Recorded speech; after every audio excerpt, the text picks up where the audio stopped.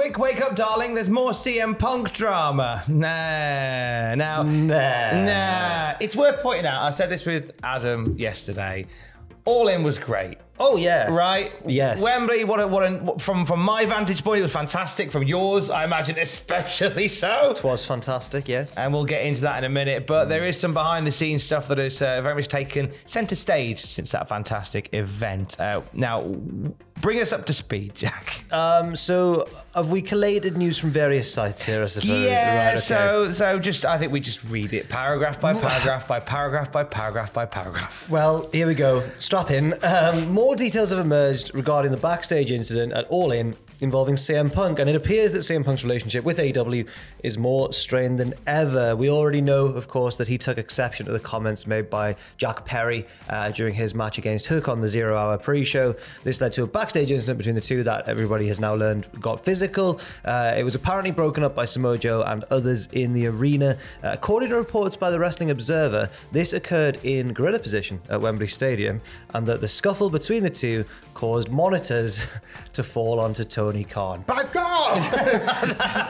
It is now. Whilst it's a very funny visual, it just paints just an even worse picture of what's occurring here. So, the gorilla position behind, just as you walk out onto the stage, from numerous reports, is quite a wide area. So for them to be fighting near like the setup is, it would have been you'd have to go right across there to do it, and Tony Khan getting some of the crossfire in that is not a good look at all. Do you think even when wrestlers are in a real fight, they're such pros that they have to work in the direction of the most fascinating outcome? Like if there's a table, you know they're going to end up battling near the table. If the boss is there, whoa, you know.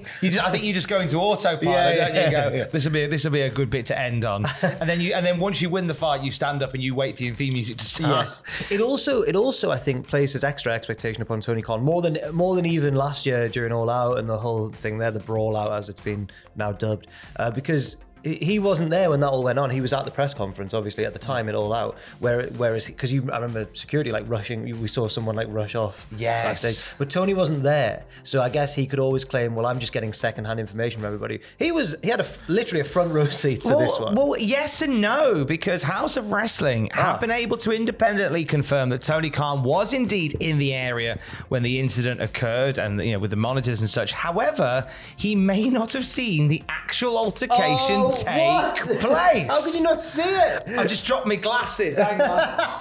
Watch out for those monitors, Tom. It's like Mr. Magoo just going, I'm going to look over here for a second. I don't understand. And I'm back. What's gone on here? A lot of people have now been, this is that added element there, as Tom said, is from House of Wrestling. That's Nick Hausman, isn't it? And now a lot of people are, and we're not saying this at all because we don't know, but a lot of people are seeing him as kind of almost representing the punk-friendly point of view in this argument. But also, right, I know we make silly, funny jokes about it, but I kind of get when, like, if you're looking at the monitor, I'm just playing devil's avocado here.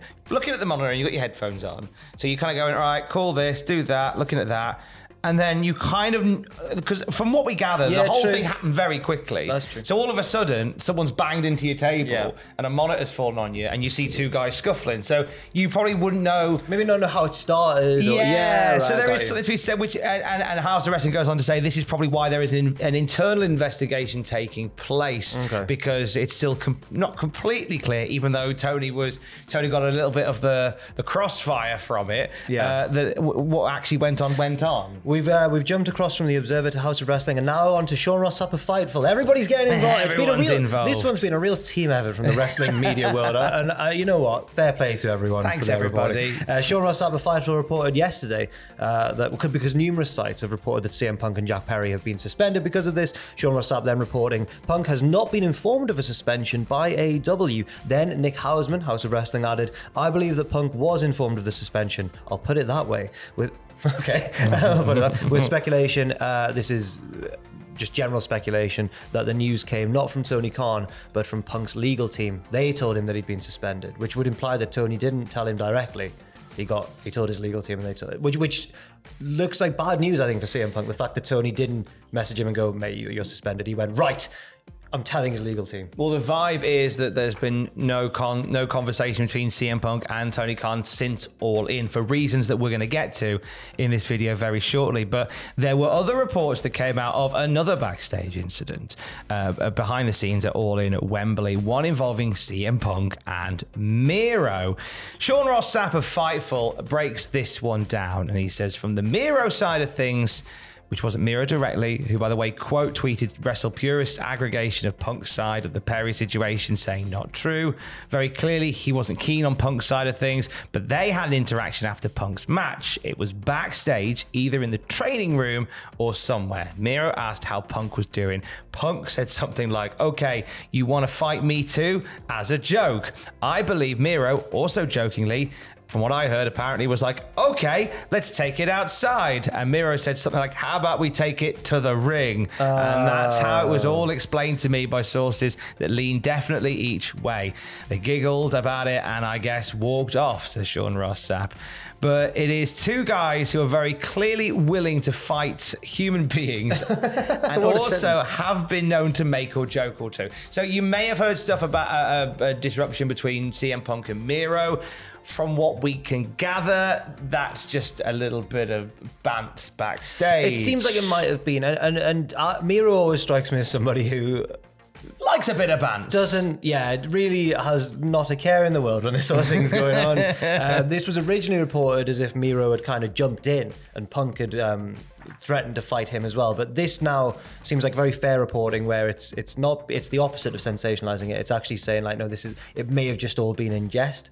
It was said that Punk was less, like, people were saying, oh, it's funny how Punk didn't get Miro in a headlock, even though he was happy to get Jungle Boy in a headlock. What's the difference between Jungle Boy and Miro? But if this was all in jest, then fair enough. Also, Miro's massive. There we go. Miro's a huge guy. That's it. But PW Insider reported as well that Miro and Punk... sorry. I was going to say, I thought I'd missed that paragraph off, but thank you for... Oh, sorry. PW Insider also reported earlier that Miro and Punk travelled to Wembley together in the same car, along with Brody King, which would suggest that they're on good terms. I have a little personal addition to this. I met several people over the weekend. I met lots of... Thank you to everybody who said hello, by the way. It was a wonderful time. I remember some people saying that they'd seen Punk and Brody hanging out together, so that checks out. Just like walking around before the show and stuff. But Miro, we saw as well, but he was on his own at the time, so... You know, but Punk and Brody, they are pals, it seems. Miro, possibly pals as well. That's my addition. He's also pals with our Luke and Pierce from the channel, because they got a picture with him. It's a lovely picture. Miro's he seems like such a chilled out guy. He was just sauntering down the street and just people would come over and go, can I have a picture? And he'd go, yes. And then carry on sauntering after he'd taken it. He seemed like a nice man.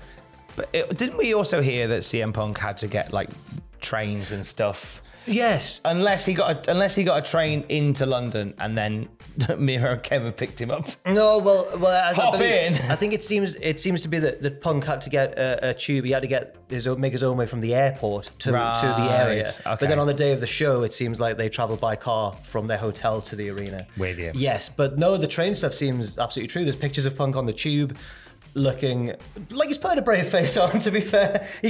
I would have guessed he would have been more angry than he looks in the picture. Yeah, I mean, I would have been livid. To be fair, yes. It's worth pointing out that, you know, all these stories that come out with Punk, often it's the whole, well, the common denominator in all your mistakes is yourself, and Punk seems to be the one in all of these fights. Surely he is at least somewhere, he's got to be the main part of the blame. But at the same time, that's kind of inexcusable for a promotion of that size to not pick up someone from the airport. Could you imagine for Money in the Bank had Roman Reigns landed at the airport and they went, just get the tube, mate. Yeah, Could you imagine? It's kind of unheard of. You hear it. We've both worked in like the indie wrestling scene and stuff, and I always insist on a limo and a private jet. and that's just every day in here. Don't die, Bowers. But it's often known that small promotions will often mess up hotel bookings or mess up travel or whatever, and it's often laughed about by other people. You go, have you seen the state of that promotion? Whereas AEW doing it it's insane. It's crazy. Some logistical hiccup. Well, apparently, and he's removed AEW travel coordinator or whatever from his Twitter bio now, but apparently the person who had that in his bio previously is a friend of the Young Bucks and had been liking anti-CM Punk tweets in the build-up to this event. Oh. Yeah. But if that's happened, Tony, you've got to get a handle on all of this, man. It's not good. If that is what we think it is, then that's appalling conduct. Yeah. Regardless of whichever side of this particular fence you sit on. That's grim conduct, if that is the case. Speaking of Tony Khan... I thought you were just too sweet there. Bullet Club for life. Oh no! Tom's confirmed. Oh, he's an elite cock. No, God damn it! No, you're the Bullet. You're Jay White now. They're cool again. I've always been a bit of Juice Robinson. Yeah, mate. yeah, of course. Right. So, speaking of Tony Khan, PW Torch adds the following: Punk confronted TK in front of others, and then in his locker room in what has been characterized as a heated, intense manner. And at one point, according to 3 sources who have heard about the situation, told Khan he quit and chewed out Khan with harsh phrasing. Now, harsh phrasing, I've heard that Punk said he felt like he was working at a zoo. But there are other interpretations of exactly what was exchanged. I think the key one there is Punk saying, I'm done, see ya. Yeah, threatening to quit. Although the fact that he's now been suspended would suggest that he didn't quit on the spot. Maybe it was something said in the heat of the moment. He obviously wrestled his match at Wembley as well. But it's certainly a worrying and inflammatory thing to say to your boss. So, yeah, it doesn't seem to bode well for the relationship between that and Tony Khan. When we couple this story with what we said just before as well about Punk finding out via his own legal team that he'd been suspended, it may be that there's been a total breakdown in communication between himself and Tony Khan. Plus, also, if it was a zoo, that would make Tony Khan Bob Fossil. And the Zooniverse. Yes, and it would make CM Punk his little baby buggy bumper. Yes, absolutely.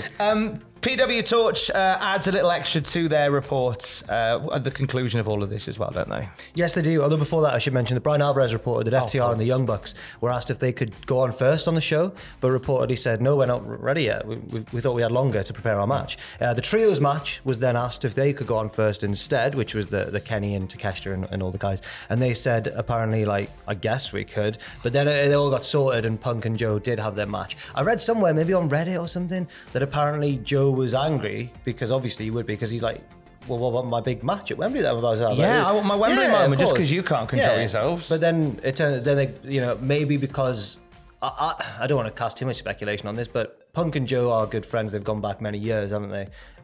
Maybe if Punk was meant to be wrestling someone who wasn't one of his best mates in wrestling, it wouldn't have ended up that way. But maybe he's kind of thought, it's my pal, we've got to go out and do it. Which cooler heads prevail. I mean, what I will say is, and it's crazy that given all this had gone on beforehand, their match was really enjoyable. They went out and had a really good match. Whereas how can you do that, have that such a heated moment, and then remember all the things you had to do and go out and have a great match? It's bizarre. It's a bizarre situation. Well, it's one of those, isn't it? I think when, if you're the key being, this might be a bit of a juxtaposition. The key is the professional wrestler. Well, yeah. And if if you go out there to do the job, it's not the audience's fault that that's happened behind the scenes. It's not the Wembley crowd's fault to go, right, I've just got to put a pin in that for now. Yeah.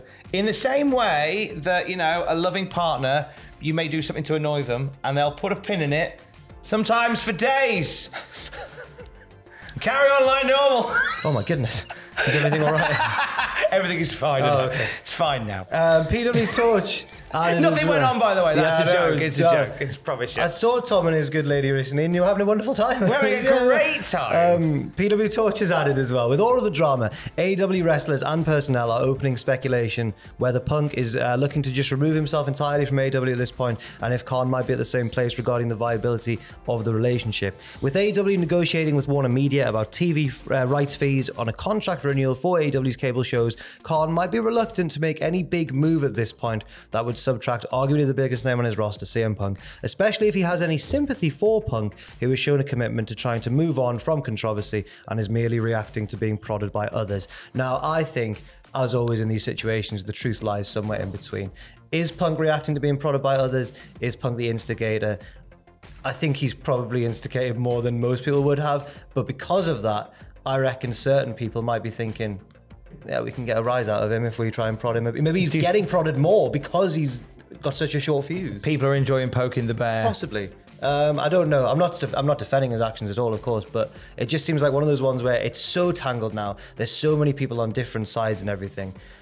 At first hour this weekend, I was starting to think, my God, why has he done it again? I'm a huge CM Punk fan. I was thinking, why has he done it again? It just seems so silly, and why would you let yourself get so wound up on such a big event for the company? Then the news came out about him being left at the airport, and I thought, what's going on? There's just so many sides of this that I just don't know what to think. It's a crazy one, Tom. It is indeed, and no doubt more to be told. Oh, yes. I would like to give a big shout out to Aidan Gibbons, by the way, our resident news fan, who CM Punk is like his nemesis. Because whenever CM Punk kicks off, Aidan goes, I guess it's a busy day for me then. The amount of nights that Aidan has sat there with his TV tray in front of a good World War II documentary, about to tuck into his steak and kidney pie. His corned beef. He's about to tuck into a nice plate of corned beef hash. And suddenly CM Punk does something stupid. I go, hang on. I've got to go grind. I've got to go start the computer up again. I guess Normandy will have to wait. Doesn't it always?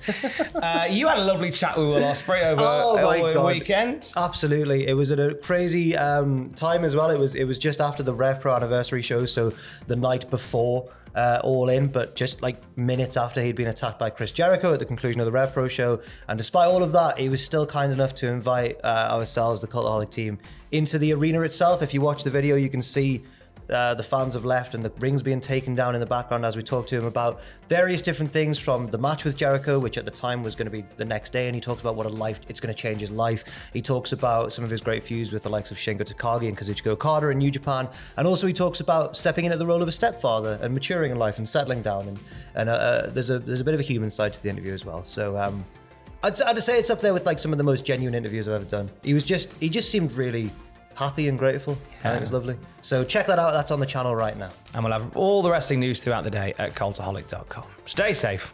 Love you. Bye.